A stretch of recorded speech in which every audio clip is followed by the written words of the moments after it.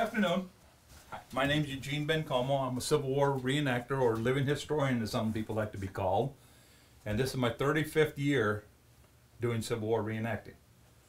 And I love the history of the Civil War, and I've studied all the aspects of the Civil War, and I still don't know everything about the Civil War.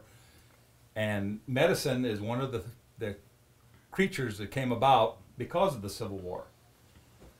In the beginning, as you know, that if anybody got sick in your town, hamlet, city, or whatever, you didn't go to a hospital or you didn't go to the doctor. The doctor came to you. And if you were sick enough to be quarantined, you were quarantined in your own home. You weren't stuck in a hospital room and said, okay, you know, nobody can go in for 6 or 7 days, and they took care of you. You stayed at home. Everything was at home. Most towns and hamlets did not have a regular doctor, for one thing, before the war. 99% of the time you went to go see the vet. If you broke an arm, a leg, you got scratched real bad, he knew how to sew the wound up, he knew how to fix a broken leg, and he knew how to give you some oils to cure your stomach, and that was about it. Other than that, there was no medicine. You could go to the local general store and say, hey, I need some aspirins, I need some kaopectate, I need this, and this, because you didn't have anything. And another thing was, you never traveled more than 10 to 15 miles away from your town. If you live here in Newman, probably the furthest you went to was Tuscola. And that took you a day. If you walked, it took you a day. Even 15, 20 miles. On a horse, it's a good hour and a half, 2 hours just to get there by horse, if you're lucky. If the stream didn't rise, because half the time there were no bridges like there are today, no paved roads like there are today. So when the war began, first of all, you had to enlist. You had to be 18 years of age or older. Well, we know that didn't happen, because the youngest for the Union Army on record is 7 years old. And the oldest was 82. And they all went to war. They were a lot healthier than we are today. Stronger. Average weight, 87 pounds. Average height, 5'7" to 5'10" was the average height. Elementary school kids are now 5'7" tall. How tall are you? 5'4". He's getting there. To get into the military, of course, you couldn't get in unless you were 18 years of age. But these young kids found a way to get in, because they went to school 2 or 3 days a week, 2 or 3 hours a day, because they had to do their chores first.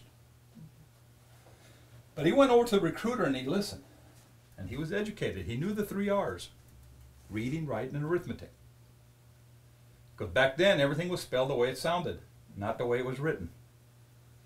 So reading is R-I. Writing, R-I. Arithmetic. How do you spell arithmetic?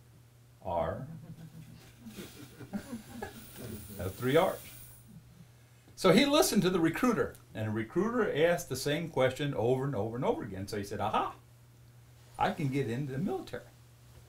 Because my cousin's gone, my brother's gone, my uncle went. I want to go in the military, because they give you big money, a lot of money. Woo! More money than I'm making farming.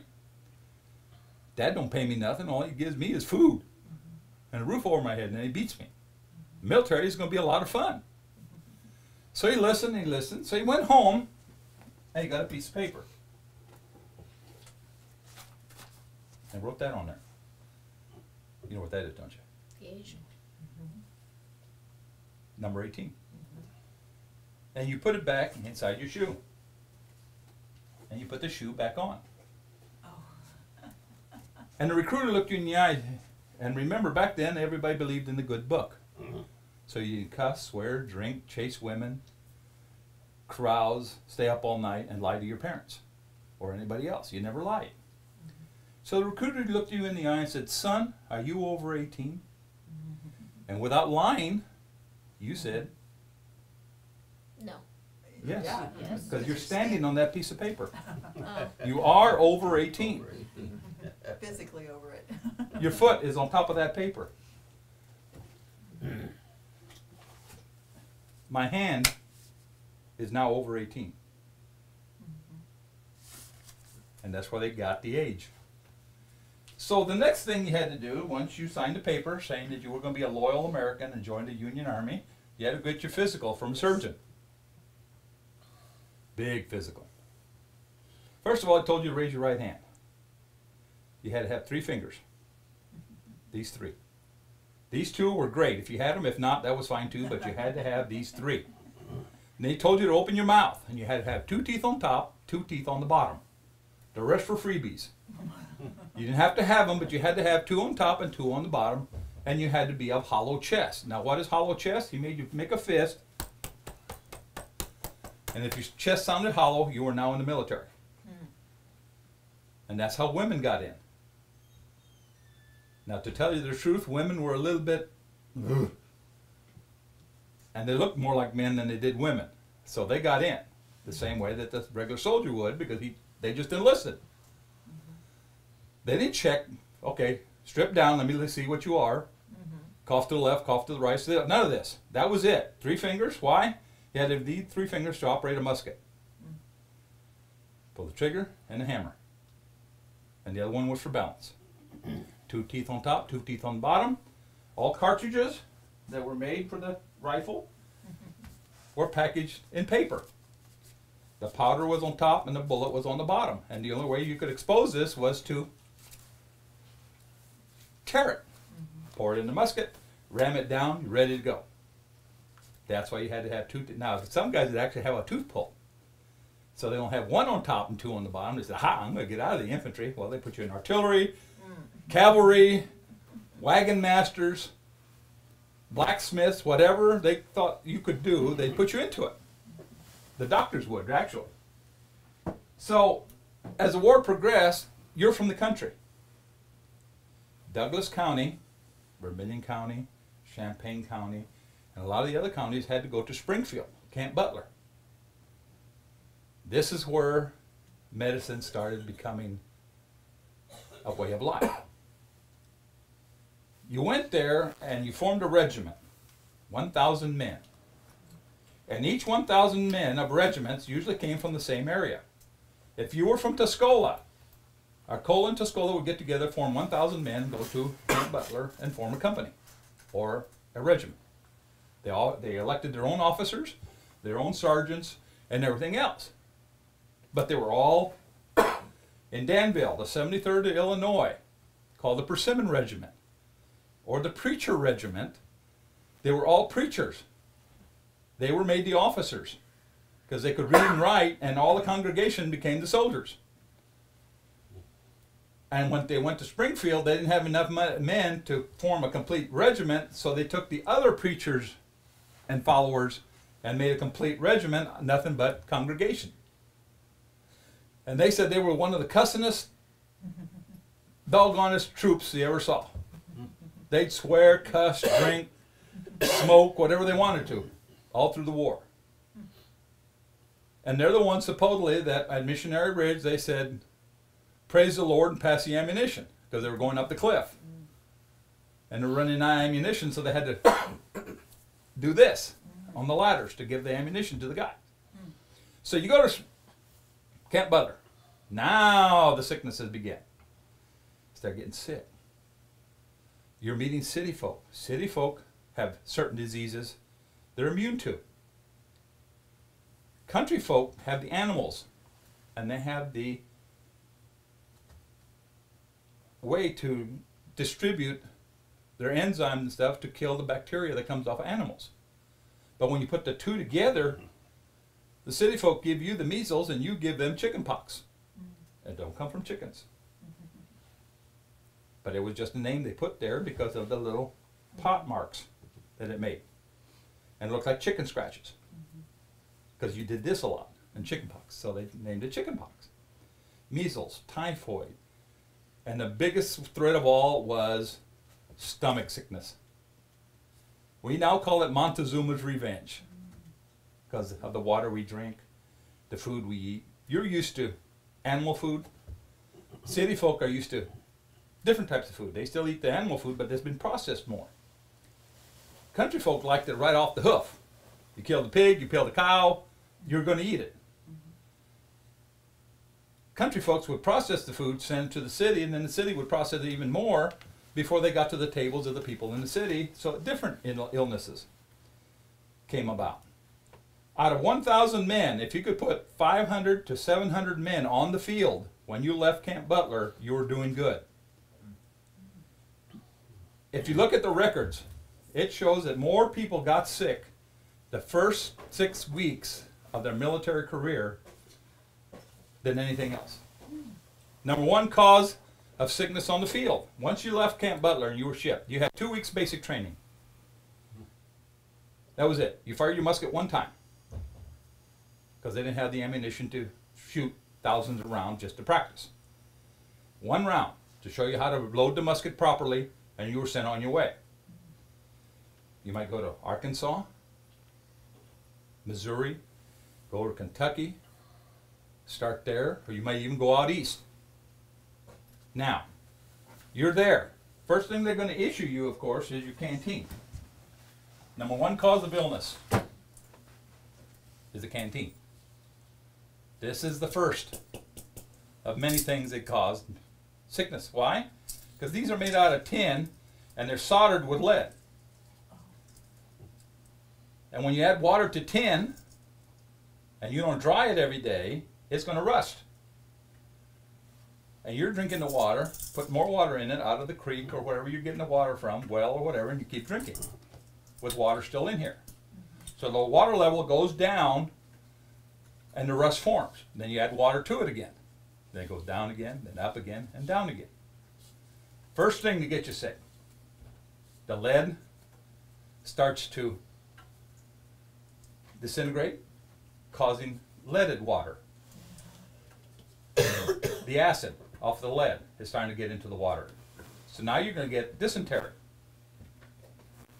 or stomach problems. And the problem was they thought creosote and turpentine was a way to cure a stomach ache, because they mixed it together and boiled it and then gave it to you. Now they still have a version of that today. Now they tried different ways and they called it mineral oil. We still use this today. Kind of froze, but it's mixed with water, mineral oil, and wintergreen to make it taste better, supposedly. It's still mineral oil. And today we call it castor oil. But your grandmother ran you around trying to give you a spoonful of that stuff because you were ill. But castor oil was something that they thought would cure you. It didn't. It just made it worse. Another thing that made you sick is what you wore. Your uniform. Why? You wore the same uniform all year round. Summer, winter, fall, and spring. One uniform. That's all you had. Maybe 2 or 3 pair of socks, but you only had one uniform. And you, every time you cooked, did this. Germs would start forming in your uniforms. That's why soldiers, when they got shot, sometimes it wasn't from the lead ball that got the poisoning. It's because it took a piece of the cloth and stuck it in the wound, and the germs from the cloth actually started following in your veins, in your blood system, and getting you sick. When you got wounded, the most popular bullet that was used during the Civil War was the least expensive, the Manet ball. Of course, us English people, we like to use everything the way it's spelled. So it became the mini ball. French officer designed this, and it's a hollow bottom mixed with fat in the back, which is grease. Why is there grease in the back and it's kind of hollow? It's because when the muskets came out, first of all, they were smooth bores. There was no rifling in the barrels, so they had to use what they call a bucking ball, which was one large round bullet with 3 smaller bullets on the bottom. And this would cause the larger ball to actually go straight, because if you just shot the round ball out of the musket, it could go like this and go like this, go like this and just kind of drop down, or it'd go up like this because it had no control. It just rolled. So they decided to put 3 smaller rounds on the bottom to kind of give it a spin to it, so it goes straighter. Killing range for one round ball with 3 little ones in the back was 50 to 75 yards. Not even a football field. So we were still using Napoleonic tactics, shoulder to shoulder, rank by rank by rank. And we went up against smooth bores, which was a 75-yard killing range at the most. But the problem is any musket you had, you could not shoot straight and hit a person at a farther distance. You actually had to move it up and kind of angle it until it came down and hit you. The mini ball came about. It gave you a little bit better spin because it had rifling. So this would heat up in the back, expand, go into the rifling, and start making this spin. So here you got from 75 yards to 500 yards killing range. And if you're really, really good, you could hit them at 1,000 yards with the right windage, the right spin, and the right circumstances. But you still had to aim the musket up. So if you're shooting a guy at 1,000 yards and you have a company of soldiers here, they were safe because the round was actually going up and over and hitting the guy in the back. Same way with cannonballs. Cannonballs, you still had to aim them up because they had no rifling. 90% of all cannons didn't have any rifling at the beginning of the war. So they just arched over and came down. So the guys here were safe. The guys here and the guys here had a little problem with the cannonball, but other than that, you were still safe in the middle. You want to sit down? Yeah. So this one became very accurate, and they were starting to put it in all the different rifles, and pistols were even using the conical round. A little bit smaller in front, heavier on back. Even the pistols went to the conical. We still use the conical rounds today because they're more accurate. Now, say the different size bullets that you have.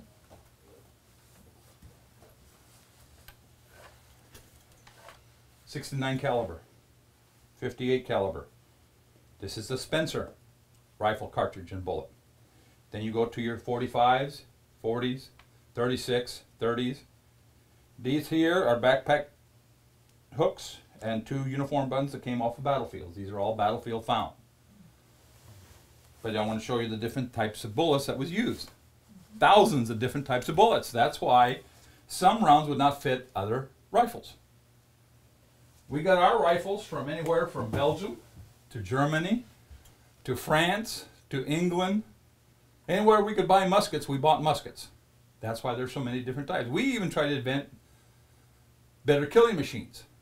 Swords, knives, bayonets. Anything and everything that could be used to kill a person, we tried to invent. Well, it did, sometimes it worked and sometimes it didn't. Soldiers did not believe in using the bayonet too much because it got too close to the enemy and they could kill them. So they preferred to shoot and run. The bayonet was used maybe half a dozen times to thousands and thousands of shots. The problem was the soldier could fire 3 times in 1 minute. And these bullets are not traveling that fast. These bullets could be heard. At Shiloh, they said it sounded like a bunch of hornets. Because you could hear the through their ears because they were making little sounds. And that was called a hornet's nest. But if one of these hits you, to the early doctors, it was from here to here with a dead shot. If you got hit in the gut, they left you for dead. Whether you died that day, next week, 2 weeks, 3 weeks, 4 weeks, they didn't try to do anything because they didn't know how to repair intestines, livers, or anything else. Arm and the legs, if it didn't hit a bone, they could go in there, pull the bullet out. Half the time, they could fix you up. The saying was, if you survive, you had a 50% chance of surviving a battle without getting wounded. If you got wounded, you had a 50% chance of surviving the wound. If they had to fix the wound, you had a 50-50% chance of surviving the hospital. So you were down to about 25%. Doctors had no idea how to repair bones. So a mini ball is not traveling at the speed of sound. Like some of them, they say, go today. You know, we can shoot a mile away and kill a person now with a bullet. This one here, if it hit soft skin, go through and stop. The problem was if it hit a bone, say this is your leg bone, and it hit here, it would follow the bone either up or down and just shatter the bone. Doctors did not know how to put pieces of bone back together again and repair it. So if it was more than, they said 6 inches, they actually had to amputate the arm or leg off. And they did it with very good precision. They say that by the time you got to the table, and the time the doctor decided to amputate your leg, he could amputate your leg in 8.5 minutes. But the problem was, here we go again. First of all, there was painkillers back then. There was ether, chloroform, and laudanum. Laudanum is a derivative of opium. That's where we learned how to get a painkiller was through opium. Boiling the pod and making a syrup. If you took a teaspoon of this in its natural state, once it's been boiled, you would die within 5 minutes of overdose. So they would take 2 tablespoons, mix it with 1 quart of whiskey or alcohol, because all the soldiers loved alcohol for some reason. And it was easy to kill the taste. So they mixed it with, but they only gave you 2 teaspoons at a time for pain. Ether and chloroform had just come into being used during the Civil War. Ether, they thought you put a cotton swab on the face and you kept pouring it till the guy went to sleep. Well, the problem with ether is it will shut down your whole system. Just, and you died from that. So they found out actually that you poured a little bit of ether on there and just hold it. And they would breathe in the fumes more than the liquid. And as soon as he went to sleep, you pulled it off and they could amputate. But the problem was the government was kind of cheap. So they only send you enough for 100 men. A surgeon in the beginning of the war, there was no medical service in 1861 and 1862 where there was a bunch of surgeons working at one field. It was one doctor working on one regiment, his regiment. And the regiment might be 50% casualties, 5% casualties, 1% casualties. So he was up until he took care of all those soldiers. Never washed his hands, never washed his equipment, and usually it was a door. They took off the hinges of a house and laid it on flat so they could put the body on there, amputate, throw a little bucket of water so it won't be so sticky, and bring the next guy and plop him on there. But he never washed his instruments until the end of until he was completely done. Back then they believed that if you can't see it, it's not going to hurt you. 75% of everything that we get is microscopic. We can't see it, but it's there. Colds, sicknesses, pneumonia, and these poor guys were getting everything. Gangrene. Because of gangrene, we found out that lice, not lice, but maggots, only ate the dead flesh. They would not eat living flesh. So they actually left it on there to eat up the gangrene skin. And they actually carried little jars of them. And they carried leeches in case you got great big boils and stuff. They put the leeches on the boils to suck that poisonous blood out. They were using whatever they could. They even used what they call liniments. This is Fraser's compound that was sold. It was for animals. Rabbits, horses, mules, dogs, poultry, whatever they would get their hands on. This is what they gave you. They had compounds they could mix. But like I said, they used creosote.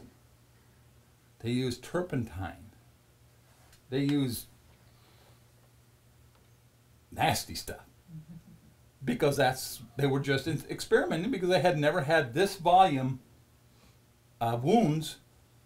Because before the war started, we had maybe 2 hospitals in the state of Illinois where it was actually made for medical purposes. One in Chicago, one in St. Louis. If we had any type of hospitals closer, it was like a mental hospital or a clinic of some type for some type of malady, but it was not made for sicknesses. When the war broke out, we finally started the first ambulance service, the first ambulance corps, where they wore ribbons of red and used a red flag to let you know they were ambulance corps. We did not have the cross, the Red Cross. That's no such thing during the Civil War. That came about because of the American Red Cross. We had the letter H on the flags, on a yellow flag. That means hospital or hospital corps. The red flag actually meant medical. But we had no EMTs or anything like we have today where they'll come and take care of you. What they're called a triage medical team. The Civil War started a triage medical team, which means they went out into the battlefield and actually said, okay, this guy goes to the hospital. This guy, he's dead. Put him over here. This guy, they went and marked him. And that's when they started the triage. And they sent back to the hospital, which is a mile and a half from the battlefield, to see the doctors that could actually take the bullets out. If you saw a doctor and he was going to pull your bullet out, he had all the tools he needed. Bullet remover. Great, if you had this. Triage soldier. Sometimes all this stuff got captured by the Confederates or the Union, whichever was carrying the stuff, because they attacked the wagon trains. And all the doctor stuff is usually on a wagon train. If they lost everything, they carried 3 items that they could use: a sewing kit, a probe, and a surgical tool. The probe. Put their finger in there, see where the bullet was. Oh, there it is. Okay. Surgical tool, our favorite. Shaving knife, because it was sharp. He would cut the hole open so he could reach in there and pull the bullet out, because he didn't have the bullet remover. And then if he complained enough, he would reach over to the lucifer holder, pull out the little box, and reach out and get a lucifer.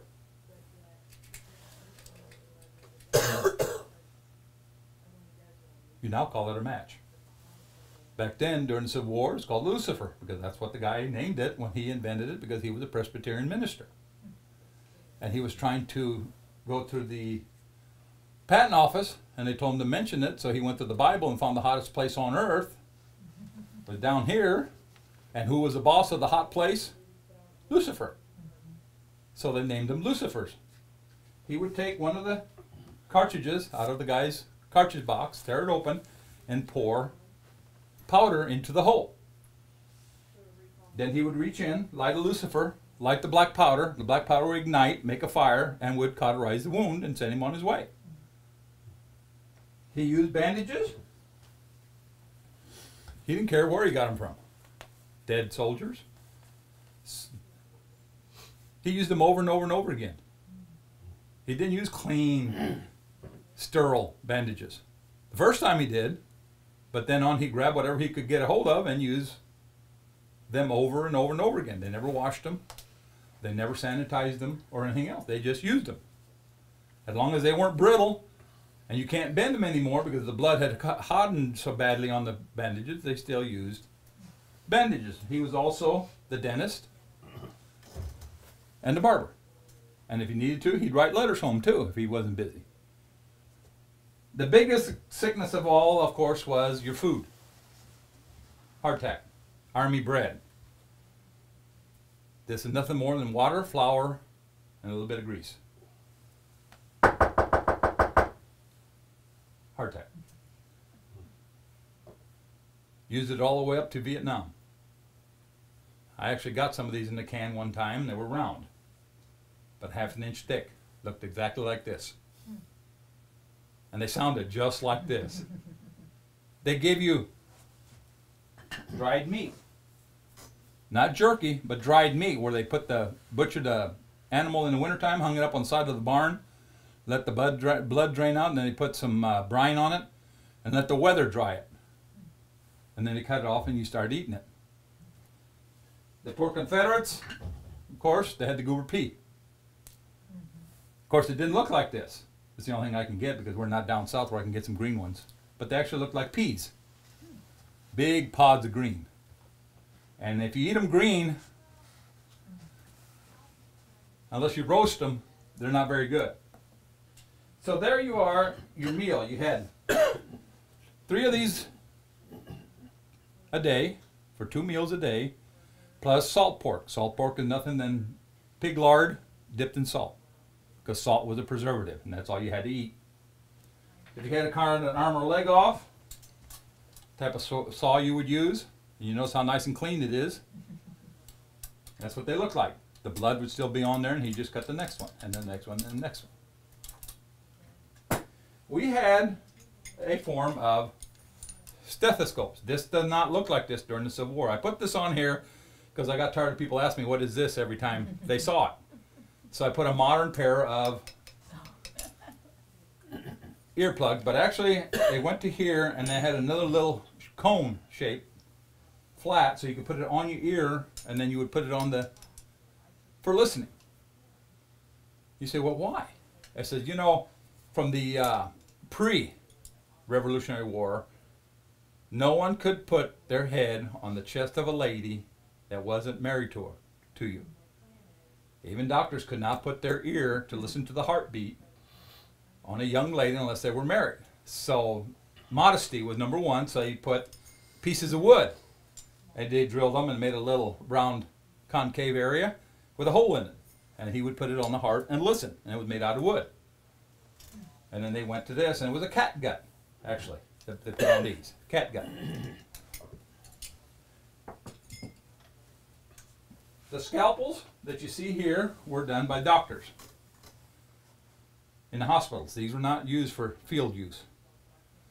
They have a nice little display out here. Has several of this type, but they were fold up like a pocket knife. They would fold up, and they're made out of tortoise shell. Beautiful. Made out of tortoise shell. These are what they call mahogany wood. They're just coated rubber. Wood, and then they dip them in rubber, and that was it. Or gutta percha. And this in here was so it wouldn't cut anything. They were reaching on, and they lift it up, cut it.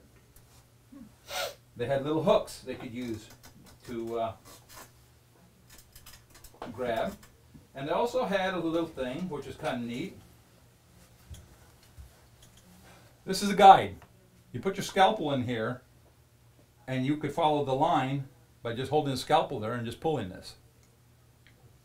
And they would guide you to make sure you went into a straight line.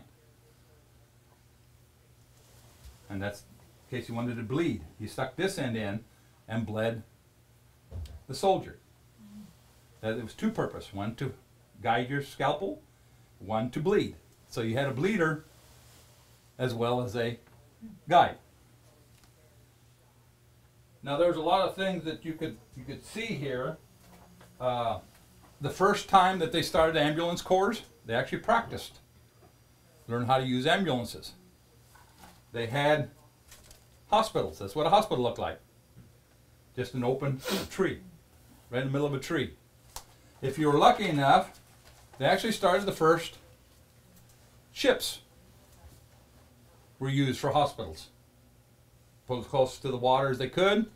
You had a ship, and they actually put the wounded on the ships and shipped them out. The hospitals started gaining popularity, and they started building them everywhere. From Washington, D.C., St. Louis started bringing big buildings. And the nursing corps started, the ladies. The military refused to admit ladies into the military. So an organization, the Christian Commission, started the sanitary commissions. And these were to recruit ladies over 30 of plain virtue to become nurses, to go into these hospitals And because of that, they actually saved lives, a lot of the soldiers' lives. Because before then, if you were hospitalized in a military hospital, the windows were closed, your bandages were never changed, and they hardly ever paid attention to you. They never washed you, fed you, bathed you, except once a day. They fed you once a day. So when the women came in, they opened the windows, they washed the sheets, they washed the bandages in boiling water. They came in and washed the patients as much as they could, and they fed them twice a day. And because of that, instead of losing 500 to 600 soldiers at a hospital, we were only losing between 50 and 100. And it started going down more and more because we were getting better medicines made. We started learning what our mistakes were in the first 2 years of the war, and they actually started building enough hospitals to come and compensate for all these soldiers that were coming in. Now the VA Medical Center in Danville, I don't know if anybody goes to the VA or not, that used to be the old soldiers and sailors home for Civil War soldiers. And that's where all the soldiers went to because of the illnesses. Now the number one sickness or injury to an artilleryman was his ears. Most of the ears were blown, the eardrums. They couldn't hear. And a lot of times they thought they were hooked to laudanum and stuff because they couldn't walk straight sometimes, or they had dizzy spells and stuff. And it was not because that they were drinking too much medicine, it's because of the eardrums were done and the equilibrium was lost. Mrs. Lincoln got hooked on laudanum. Instead of 2 teaspoons every 4 hours, she'd taken a bottle every half hour. And that's why she was put in a sanitarium in Chicago. You know, that was good stuff, but it was very, and the Danville VA was also a laudanum rehabilitation. They had to break you from the being hooked on laudanum. But there's so much that you can learn about the Civil War. The surgeons, this is the bag they carried. This is their hospital that they carried. They carried it on the shoulder. Just like a backpack, only it was carried on the side. All their medicines, their equipment, and everything, they started carrying with them.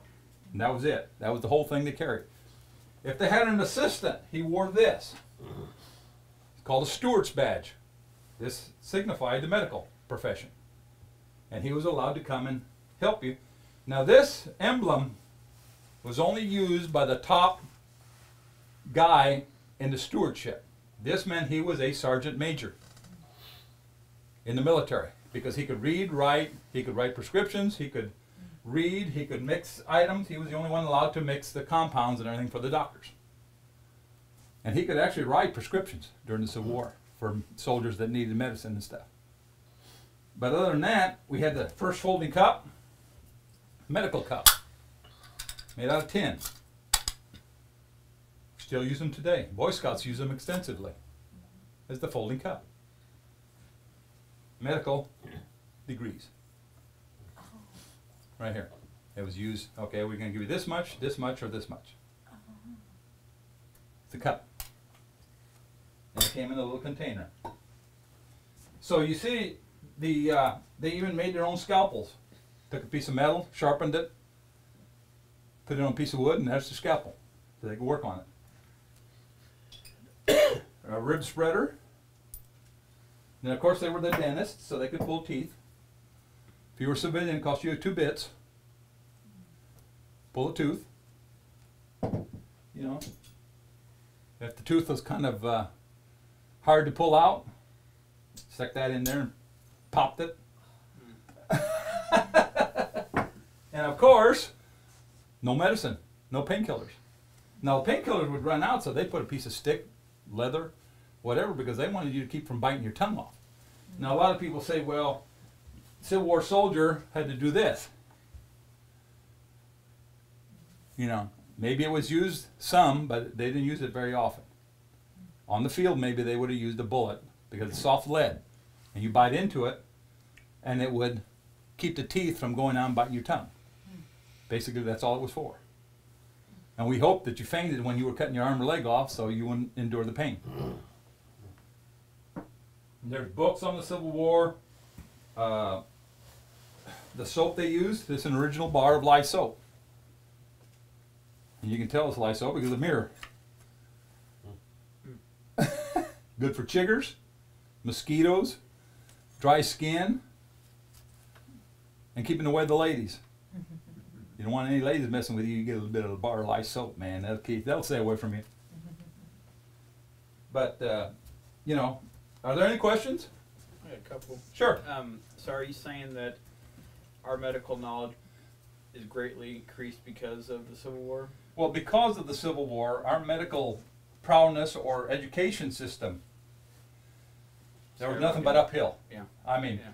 a lot of the tools you see here that came about during the Civil War actually were used in the 17th and 18th century, but they were just made out of brass or, you know, and on ships and stuff like that. And then because of the Civil War, we realized we had to have a medical service. So the medical service in the military came about. Of course, the ambulance and services came about. Rail systems were used for medical transportation. The ships. Without the ships and the railroad, we would have not been able to get the soldiers. And of course, our transportation system for soldiers has greatly improved. You know, the hospital helicopters can be in there and out in 9 minutes and get you back to a base hospital or a front hospital, and then they can ship you to a base hospital to take care of you. Which none of that was available because in the beginning of the war, all you had was regimental surgeons, which meant they just took care of 1,000 men. Their men. If another regiment was with them, he didn't. Get out of here. You're not with this regiment. And he wouldn't treat them. Wouldn't treat him because he didn't have the time. He didn't have the resources. Yeah. So as our medical system became more and more and more, the instruments became better and better and better, and because of that, the herbs, medical herbs, found out what they could be used. Moss could be used for wounds, you know, to absorb some of the moisture and stuff like that, changing the bandages. Another thing was that they had horsehair for sutures because he ran out of the thread. And they said, well, what good is horsehair? I said, that has more disease and everything than anything else because of the horses. They said, well, the problem was horsehair was so brittle, I mean, so thick, it wouldn't bend. So they boiled it. So because boiling the hair, it killed the bacteria on the hair and made it very soft, and they could sew you right up, and then when they clipped it off, no infection. But our biggest thing was disease, infections. We lost more men to disease, sickness, than we did to actual wounds. Is that right? Almost 3 to 1. On both sides? Oh, the poor Confederate states, you know, they were hoping for the best from the English, if they could get those blockade runners in. But they were in dire straits. The poor Confederates were. You know, there's a lot of stories about Andersonville. You know, and works was so bad to the prisoners and things like that. But you know, they had a doctor there, but he had no medicines to take care of the soldiers with. All the medicines they needed were going to the troops. They couldn't care less about the Union soldier in the prison. Camp Douglas. We ain't going to worry about them. You know, half the soldiers at Camp Douglas had never seen snow, ice, freezing weather in the below zeros. And they were out there with one blanket or no blanket. And then just their uniform in that prison in Camp Douglas. Finally, the sanitation committee said, hey, we're going to take care of a few of these guys too. So they started giving them blankets. And the townspeople of Andersonville actually threw potatoes and stuff out as the soldiers were getting off the train so they'd have something to eat. So you know, you start reading the whole picture. It was just not the medical, but the whole military system of how to take care of wounded that came about during the Civil War that we now use today. The syringe came about. Back then the syringe was a great big boy with needles, but then when they were made out of gutta percha, which is the early plastic. So now look how many things are made out of plastic now in the medical profession. You know, in the old days you had to put them in sterilizer and sterilize all your medical equipment, pull them out, use them, and then sterilize them again. Well, they didn't do that in the Civil War. Cold water. Okay, next. My other question is, what kind of training would the surgeon? That was very. You got to realize there was only 5 hospital schools or medical schools in the United States. Everything else was overseas. England, France. That's where most of the medical practices were. And they were greatly advanced than. Philadelphia, there was one. Chicago, there was one. St. Louis was one. Atlanta was one. And a couple other places.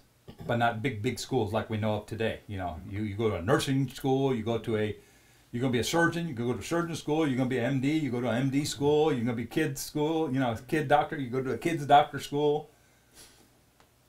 Back then, there was just 5 hospitals, or doctors with hospitals, in the big cities because they had plenty of patients to practice on.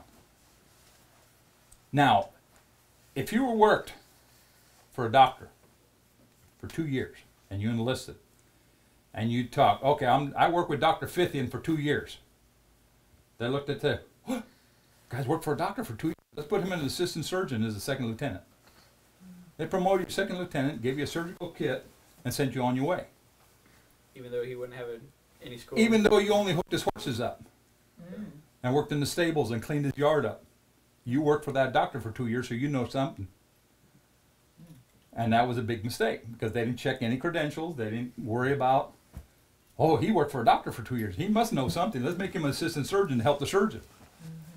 And the worst part was that kids, a lot of kids were musicians, drummers, fifers. They saw the worst of the wounds and the wounded. Why? Because they were made stretcher bearers when the men went into battle. They weren't taken into the battle with them. So they say, okay, you musicians go to the rear and become stretcher bearers. So they actually had to go out and pick up the dead and the dying or the wounded with our legs cut off, arms shot off, big gaping holes in their bodies, and pick them up and bring them back to the surgeon. I would rather be the guy being shot at and shooting back than I would having to pick up all these guys, 50, 100, 1,000 soldiers, and bring them back to the doctor. And being shot at and you can't shoot back. Some of the female nurses that came about, Dorothea Dix, Claire Barton, some of these actually went out into the battlefield while the battle was still going and started taking care of some of the wounded and the dying, comforting them. With lanterns at night, they would go out there. And they call them battlefield angels because they would take care of Confederate as well as Union. And that was the problem, that they weren't taken care of no matter who it was. Anything else? That kind of... No, good, very interesting stuff. Okay, well, I want to thank you. A little speech here. You can come up and look at some of these items. If you have any more questions, be sure to ask. The second weekend in June, Saturday and Sunday, we'll be over at the old state capitol. We have an encampment all the way around the old state capitol called a medical encampment. And we have 3 to 4 surgeons show up and set up complete hospitals with all the equipment and the labs and everything that they use. We have an undertaker there. We have, you know, a guy that went out and solicited to send your body home. And you're more than welcome to come. We'll have some military as well as civilian programs going on for the whole weekend. The one that runs the Civil War Museum, the Medical Museum there in Frederick, he comes with a lot of items so you can look at. This is just a smidgen of the medical items that can be found for Civil War. I mean, I'd love to have everything medical from the Civil War. I never will. I might have a few reproduction items, but I don't have very many original items because they're coming harder and harder to find, and when you do find them, he's happy with what he had and don't want to really sell them.